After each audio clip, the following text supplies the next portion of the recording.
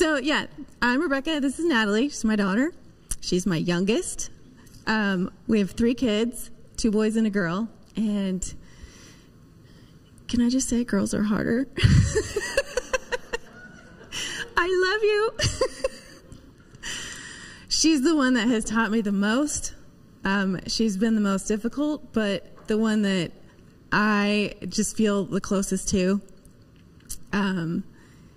Yeah, she just, I don't know. There's just so many like positive emotions coming towards her right now. I just love my Natalie. We are very excited to be able to talk to you guys about teenagers in the church today. And so Natalie has, I think, a really good story about her experience growing up in the church. She's been at this church since when, Natalie? Is it on?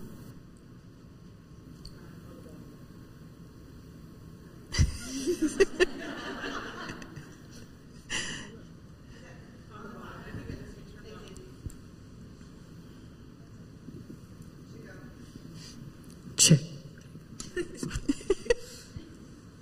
Try this again. How long have you been here? I've been at Laurelwood since I was in the womb. So long time.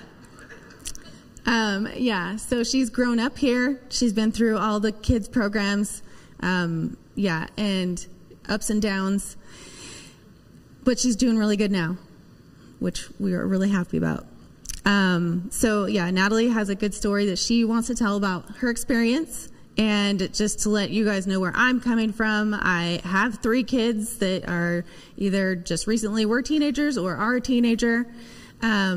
I recently started being a leader in the young adults group, and last summer I went to ETV, our high school camp, and got to know some of the high schoolers there, and that was really fun. And I'm going again this year, whether you guys want me to or not. And I don't know, I feel like there was one other thing, but I don't remember. Oh, yeah, I've been filling in at youth group for about the last 5 or 6 weeks. And so, yeah, teenagers are very big in my life right now, and they've been fun, and I really enjoy them. It is a very, very hard time of life, and it's very hard for adults to understand them at this point because things are so, so, so different than when we were teenagers. Things have changed so much, and they are changing so quickly that, yeah, it's become so much harder. And so we have to have a lot more patience and understanding. And so that's kind of just what we want to talk about tonight. So, Natalie, would you like to go ahead and start with telling your story, your experience? I would love to. So, I've completely grown up at this church. It's the only church that I've ever called home. And my earliest memory of here is being in the children's building, being in a ball pit. I don't know what class that was in, but that's the earliest thing. And then I remember going to kids worship in Club 66, but it was like, it was a bit hard for me because a lot of it was memorizing verses and books of the Bible, but I could not recite past Genesis. Still can't. I have no idea. Not a clue. But I really enjoyed Club 66, but it just wasn't super fulfilling for me. And then going into youth group, I was really excited because my brothers were in there, but it was also, something was missing. And I do love my friends. And during COVID, I probably had the biggest break from faith that I've had throughout my life. I almost completely stepped away. So, and there was a lot of factors going into that. But since I've gotten closer to my mom, and I've had a lot of ladies at this church approach me and get a lot closer to me, I've gotten a lot more closer to God, and I can't be more grateful for that. 2 years ago, I went to women's retreat for the first time, and that was a turning point for me. Sorry, I'm like about to cry, but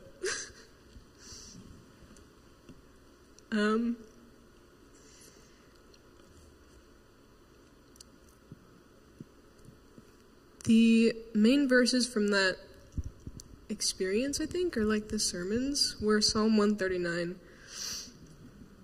And it was verse 13, For you created my inmost being, you knit me together in my mother's womb. I praise you because I am fearfully and wonderfully made. And that really stuck with me, and it still does. So, you can take it. Thanks, Natalie. Yeah, so we've had a lot of ups and downs. Lots of ups and downs. Natalie's middle school experience was the hardest. There were lots of times we thought we would lose her, and we didn't know what to do. There's been lots of counseling. Hers, mine, Doug's, like everybody. It's just something we do. It's made a difference. I've had to completely change the way that I look at parenting. Every kid is different, and there was no way that Natalie would be here today if I didn't change my way of parenting for her. There's still been times where I have to come back and I'm like, Natalie, I'm so sorry. I tried to fix you again. Like, I'm trying to do what I think you should do, but I have to stop and listen and be patient and wait. And so, yeah, we've been through a lot. High school's been much better. We have stories of, she hasn't been going to youth group. And, being in the church, that is one thing that, you hear a lot of, well, as long as the kids are going to youth group. And yes, youth group is fantastic. It's fun. You get to socialize. You get to learn lots of stuff. Like, I think it's great. But do I think it's the end-all, be-all? No. I think that parents are a huge part, as well as all the other adults in the church. And that has been the biggest impact on my daughter's life. So I think it's really important.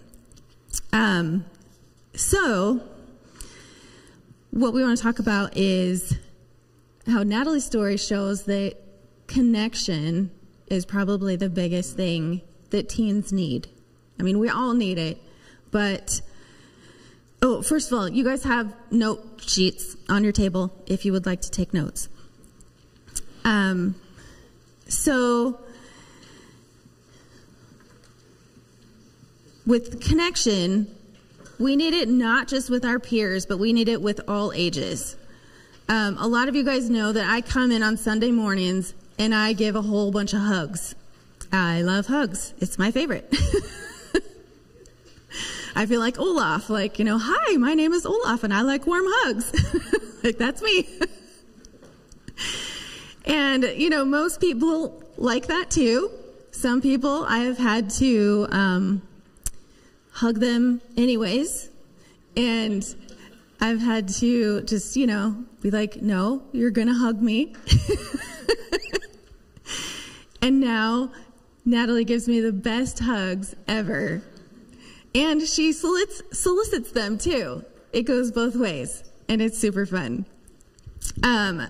So as far as age groups though, I hug all ages, I love coming in and hugging Callie and Haley. They're some of the youngest kids that I hug, and I just love it. They're just so fun, and they don't look at me weird. I mean, sometimes they do, but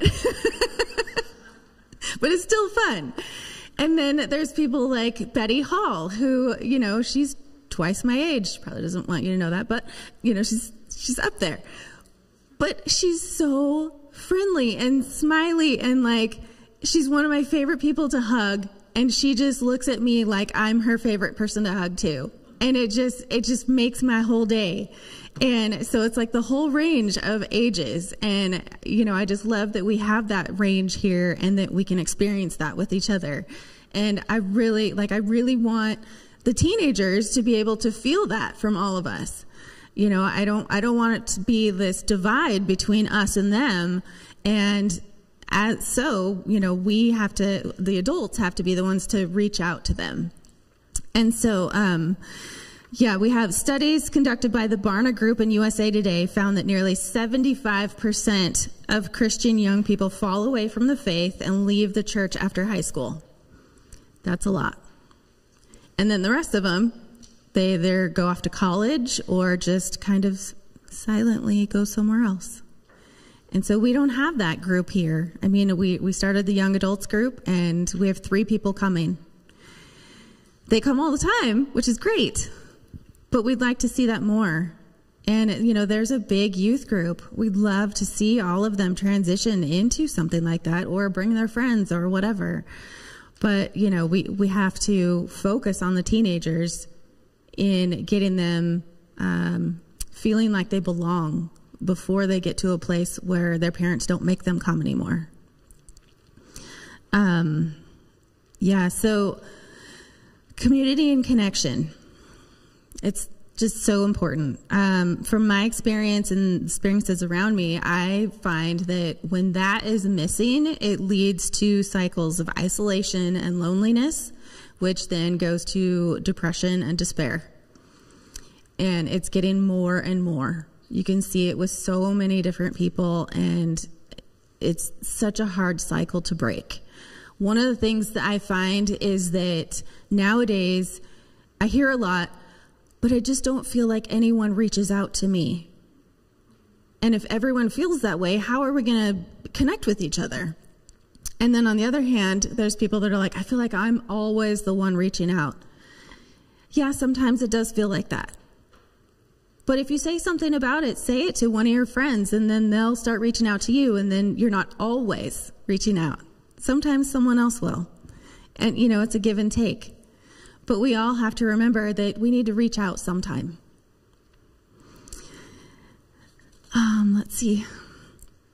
Community used to be a built-in thing. We used to have large families. Families used to stay close by together. They don't anymore. A lot of times they used to live in the same house. Now, families are just, it's like, okay, you're turning 18, you're moving out, you're going away, and you don't come back. And, and then parents, it seems like nowadays they just get shipped off to an old person home, and, we're not coming back to our own family community. So that's been taken away. Then we also have, nowadays families are much, much smaller. Half of them are split up by divorce. And then we have the whole thing of blended families, which, it does bring more community, but it also is complicated. And so then, we also have families and friends living so much farther away. I mean, just like my family, my husband's family all lives in Arizona. My mom lives in Central Oregon. My sister lives in Missouri, and my brother lives in Virginia. And my dad passed away. So we don't have anyone right here. We have extended family, some, but, nuclear family, we don't have anyone right here. So for us, this is our family. It's our church family, but it is our family. You guys are our family. Because of all these things, one of the things we've learned is that Gen Z is the loneliest generation to date. They suffer from this so much more than we could ever even imagine. And then the word that they would use to define themselves the most is overwhelmed. So when you couple that together, lonely and overwhelmed, that makes me want to cry. I know what that feels like, but I can't even imagine how much more they feel it. I don't even know if I could stand it. My journey with Natalie has taught me more in the areas of compassion, understanding, and patience than my own teenage years. It's just something that I didn't really deal with a whole lot back then. And now I have to, and I'm thankful for it. It's been really hard. I don't want you guys to get the wrong idea that, Natalie and I don't have our ups and downs. We definitely do have our downs with each other. And I get the eye rolls and the funny looks and all those kind of things all the time. But I mean, I also use her for entertainment and scare her sometimes. And, you know, you do the things that parents do because they give us hard stuff. And, you know, we have to make the most of it. But I'm thankful for her and for everything that she's taught me. So, knowing all these things about teenagers today, what are we supposed to do about it? What can we do about it? As the adults, we bear more of the responsibility to reach out to them than they do to us. We're older, hopefully wiser. It's up to us. Most of us. So, in getting into this, the most important point that I want all of us to remember in dealing with or trying to make a relationship with teenagers is get over yourself. I know, sounds harsh and sounds blunt. Yes, I'm kind of a blunt person. But I actually have some Bible verses to back me up on this. So, Romans 12:3 says, "And because of God's gracious gift to me, I say to every one of you, do not think of yourself more highly than you should. Instead, be modest in your thinking and judge yourself according to the amount of faith God has given you." And then later in verse 10, it says, "Be devoted to one another in brotherly love. Honor one another above yourselves." So this can be something that's really hard for us adults to do. Our tendency is to look around at those younger than us and think that we know more, we're better, we're wiser, we're whatever. They have so much that they can teach us. If we just put our own our own desires, our own agenda, yeah, that's a good one. Put that aside and just see what we can learn from them. They have a lot to say.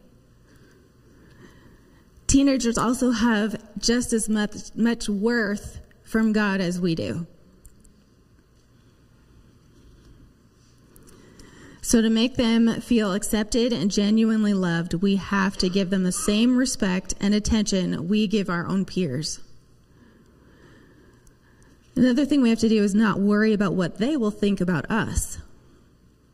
It's okay if you act silly or if you mess up or whatever. I mean, I did the whole time at ETV and they still seemed to like me. So we're going to go into some of the do's and don'ts for if you need a guideline for, how do we reach out to teenagers? How do we deal with people that are younger than us and do it in a positive way so that we can have relationship with them instead of thinking that it's us versus them? And I did survey my teenage friends on this, so, I got a little help too. Okay, we'll start with what not to do. Number 1, not being approachable. Things like not smiling, not waving, giving off body language that says, I don't care about you. Not acknowledging them when you're standing there talking to their parents and they're standing there, say hi to them. They're a whole person too. Expecting them to initiate the conversation. We're the adults, the responsibility is more on us. Number 2, acting like you know them before you get to know them. This was a big one, especially with pastors' kids. There's a lot of kids that seem like they're watched more than they're gotten to know. And this is something that is really difficult for them. They want to be known for who they are, not for who their family is, or not for who their friends are, or their siblings are, whoever. They want to be known for them. Sometimes, we should listen to other people's opinions, like, don't touch the stove, it's hot, you'll get burned. But other times, we don't have to listen to everybody's opinion. If everyone else is saying this ice cream flavor is gross, but it ends up being your favorite, sometime you shouldn't have listened to them. So get to know the teenagers on your own. Make your own opinions about them. And don't assume that they're all the same. Every single one of them is different. Just like every adult is different, all of our friends are different. All of our family members are different. So there's no way that we can assume that every teen is the same, because they're not. They're all different. Number 3, giving unsolicited advice. No one likes this. When we assume we know better or know the whole story, we don't give space for curiosity, growth, or trust, which is what they need to be able to listen to us. Instead of telling them what to do, we should be teaching them how to figure things out on their own. It's like, teach them to fish instead of giving them a fish. Teach them stuff, but listen at the same time. Okay, number 4, the biggest don't is being judgmental. This is the biggest thing that I got from them in their survey, and it's also like the number 1 thing I would think would be on there. Being judgmental instantly kills the conversation. There will be no relationship in that setting after that. It's just not going to happen. So, little history here. Today's teens don't know anything different than the last 13 to 19 years. And if we estimate that they don't have any memories before age 3, that would be 2008 at the earliest. Think about how far back a lot of us can remember. They don't know what it's like to greet someone at the gate when getting off a plane. The Twin Towers were long gone before they were born. iPhones came out in 2007, iPads in 2010. So memorizing phone numbers and birthdays are a thing of the past. Wall calendars are for old people. Facebook went public in 2006, Instagram 2010, Snapchat in 2011. To them, social media has always been around. Can you imagine? I can't. The Sound of Music was a classic by the time I graduated high school. Today's teens don't even know who Julie Andrews is. One in particular. Normal for them is watching a whole TV series at once, but being able to pause it at any time. They don't know what it's like to wait for the commercial break to have to pee and then run back so they don't miss anything. They don't know that. Normal is always being watched. Cameras are everywhere and always on. That gives me anxiety. I don't even know how I would be able to handle that in high school. I don't think I would handle it very well. Yeah, you don't like it either, do you? Normal for them is school shooting drills. Most of us didn't have to deal with that, which means they don't feel safe at school anymore. And for a lot of kids, school was their only safe place. Normal is self-checkout, curbside pickup, and home delivery. No opportunities to have conversations with strangers or other friends that you would even meet in the grocery store. It's very isolating. Last Sunday, Pastor Kevin preached on being a sympathizer. Break my heart for what breaks yours. I always love that. I would also add, have compassion for those that God has compassion for, and love those who God loves. To me, that gives space for empathy, understanding, and trust. He also challenged us not to be a complainer. Things are so bad these days. A reminiscer, well, back in my day. Or a dreamer, if only, whatever it is. If we want to live in our precious past, just remember what was not in our past, and that's today's teenagers. Talk about feeling unwanted. Now let's talk about some things we can do. Number 1, show up. Be there for them. Say hi regularly. Teens are only scary because we don't know them. Communicate with them outside of church. Text them, send them cards, follow them on social media. Take them out to coffee. Be so bold as to do that. There have been some people that have taken Natalie out to coffee, and she's really enjoyed it. I know cards are very old school when you get stuff through the mail, but, some of us like to send it anyways. And are they good? Are they still good? What? We'll talk later. Okay, some love getting cards.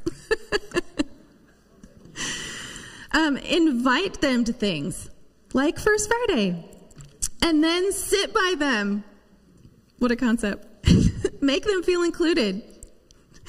A definition of hospitality I read recently was making outsiders feel like insiders.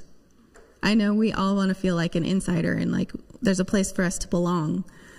Teenagers are searching for identity and belonging more now than ever before. They need to feel that from us.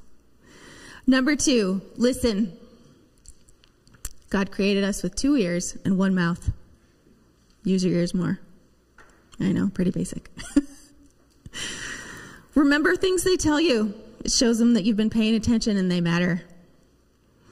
There's that great saying, no one cares how much you know until they know how much you care. It's a good saying for a reason. And be interested in their interests, even if it's not something you are interested in, but practice curiosity. Number 3, engage in hard conversations. Treat them like a fellow human being, not a child. Just because they're young doesn't mean we can't learn from them too. And you'll be surprised sometimes. Be open-minded. Try to find out where they're coming from. What have they experienced in life so far? Ask questions with the intent to understand, not to change their mind. And then share your own hard experiences.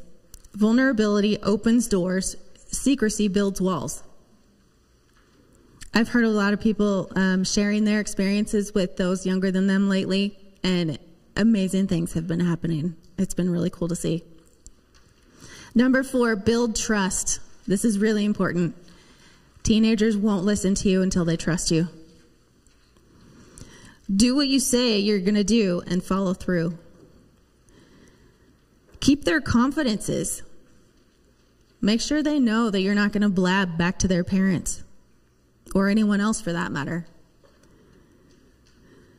Think about what a safe and inviting space looks like to you and then be that. So now I want to quickly share a few things with specific groups of people, just real quick. For the teens, as old people do have worth.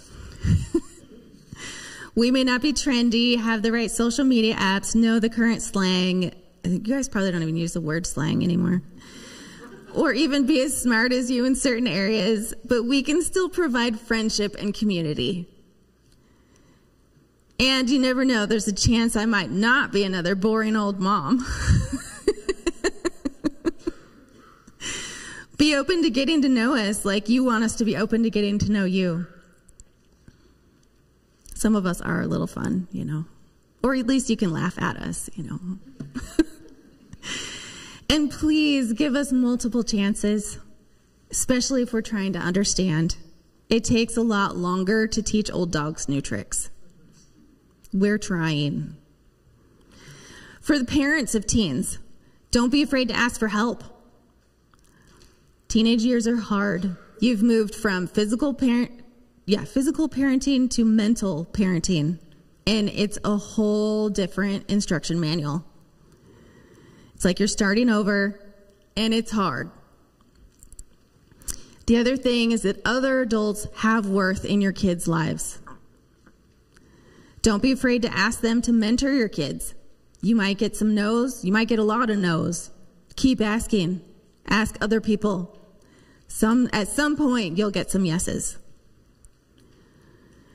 For all the adults, be yourself, awkwardness and all.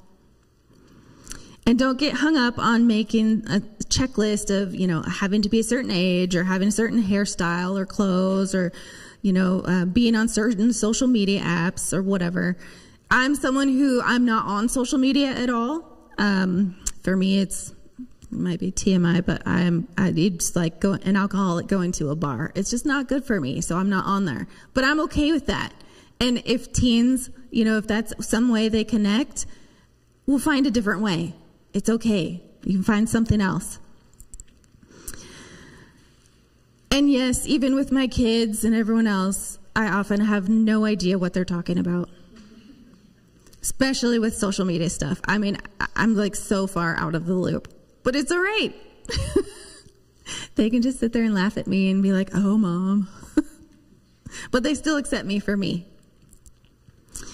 In Brant Hansen's newest book, Life is Hard, God is Good, Let's Dance, he says, a good part of loving people is about our own willingness to be awkward.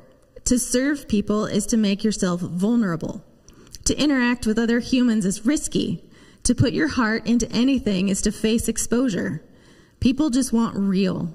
When you give up trying to be impressive, you can finally speak into someone's life as a friend.